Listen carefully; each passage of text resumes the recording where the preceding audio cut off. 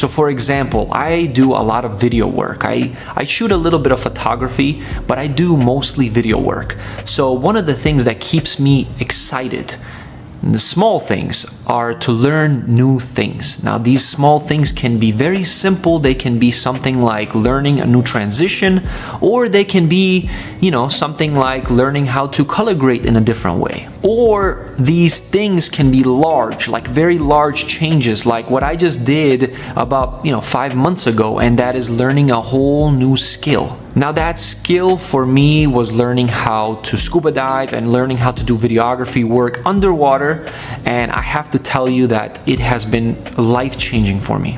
You see, when you start putting yourself into these different environments, you start to expand your mind creatively.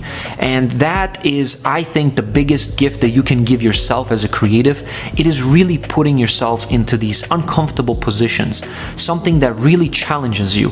Because it is very, very easy to put yourself into the same environment over and over again.